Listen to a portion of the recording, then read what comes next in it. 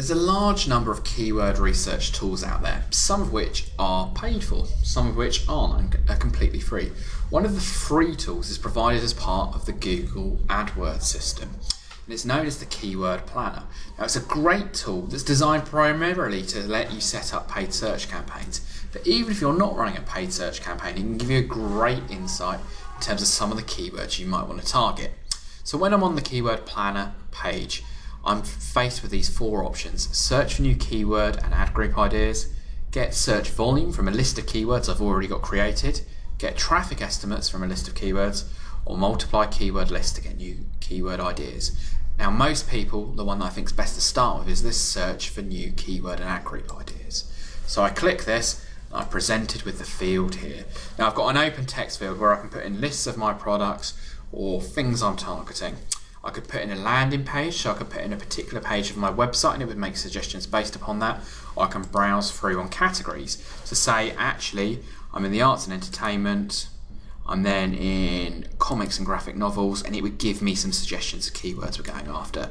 That can work quite well, but I actually prefer using this open field. So say I'm going to go for, I don't know, men's glasses as my initial phrase. I might also then put in men's sunglasses. And the more suggestion you put in here, the greater information you're giving Google about potentially some of the keywords that might be relevant to your business. You've got the ability to set targeting as well. So I can set to United Kingdom or particular areas. I can also do things like include negative keywords. But at this stage, I'm going to go with the defaults because that's a good place to start. So I hit the Get Ideas button, which then takes me through to this screen. Sometimes it can take a few seconds to load, but it's great data that they're giving there.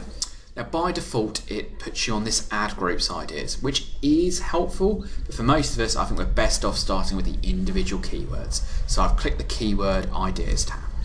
Now, as you can see here, you've got a graph showing the general market trend of the keywords in the suggestions. So it's giving us a sense of when those particular phrases are most popular in the year. Now, for those two specific phrases that I suggested, it gives me their average number of monthly search volumes, and if I hover over the question mark, it defines that number.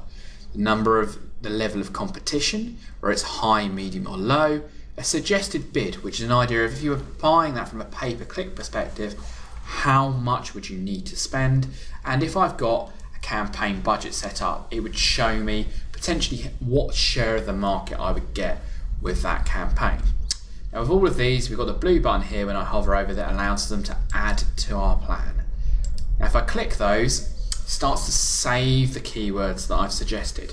Now, if I'm setting up an AdWords campaign, that's fantastic. They'll go straight into my AdWords account.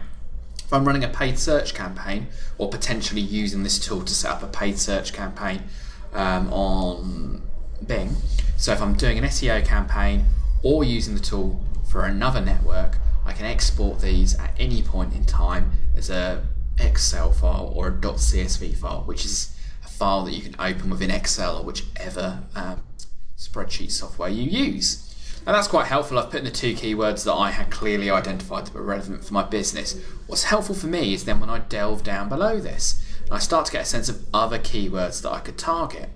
So here we've got men's designer sunglasses, which on an average month gets 1,000 searches, has high competition, and would cost 80 pence a click. If that's relevant to my business, I can also add it to my plan.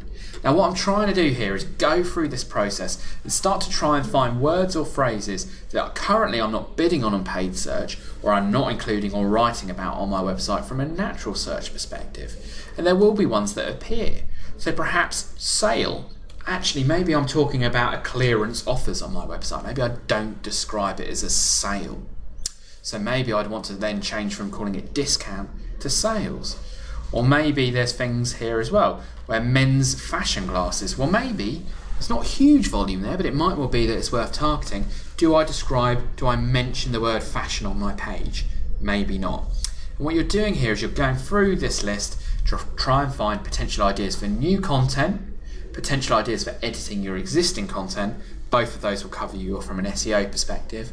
And then if it's a paid search campaign, it could be about keywords that I've not considered. Now, this can be a lengthy process. If you've got tens of thousands of products, it can take some time. But keyword research is vitally important. If you're able to understand your users, you're able to better reflect what they're looking